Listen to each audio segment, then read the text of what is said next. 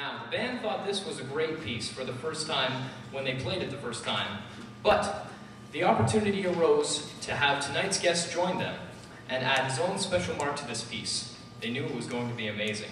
Troy Sexton has spent the last several years touring the world as the only Canadian to ever perform with the international percussion sensation STOMP. In addition to acting as rehearsal director and performing in music videos, Troy has performed as a guest artist on shows like Dancing with the Stars in Poland and So You Think You Can Dance in Australia.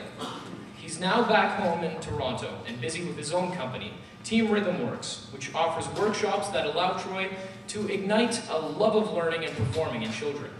Thanks to a conversation with MCB sax player and mom Karen Sexton, we are thrilled to showcase Troy's unique brand of rhythmic body percussion in Leroy Anderson's Sandpaper Ballet.